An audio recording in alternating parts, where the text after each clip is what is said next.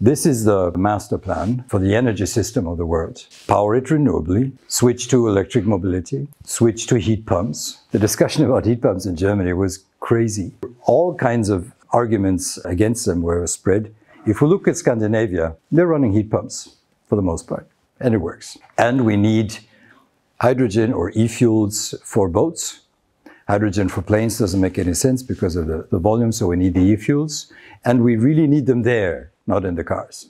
Electricity, energy, is going to be electricity for the most part, and it's going to be at least potentially cheaper than today. We don't know what politicians are going to do because our energy prices, there is almost no connection between the production price, Gestehungskosten, and what we have to pay privately and in industry. These are political factors there.